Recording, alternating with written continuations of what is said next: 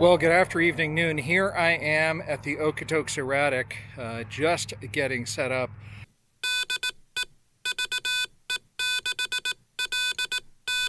I have strung out my antenna thanks to a drive-on mast mount and a push-up flagpole from flagpoles-to-go.com and the VE6 VID end-fed half-wave. Thank you, Malin. You rock. And it's tethered out to a tree, so let's take a peek and see what that all looks like. So here's the truck end of the mast. That's our G174 feedline. There's the top end of the mast, and the antenna wire comes off towards me, which you might not be able to make out in this picture because of the bright sky, but let's go see what the other end looks like now. And here is the other end. The string on the end of this is exactly long enough for me to kind of hold it in place with a bit of shock cord. And of course it goes all the way over there to the truck, which you can see in the distance. There it is. Nice and easy setup.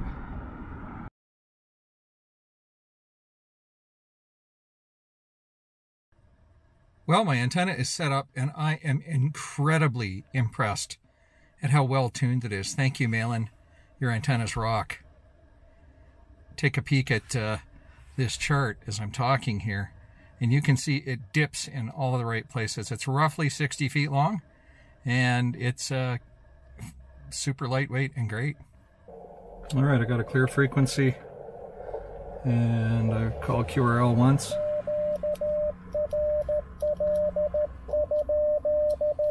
Today I'm rocking my Palm Pico paddle, which is an awesome piece of gear. Nobody is answering me on this frequency, 14058.5. I'm at CA 6094, CW QRS 13 word per minute.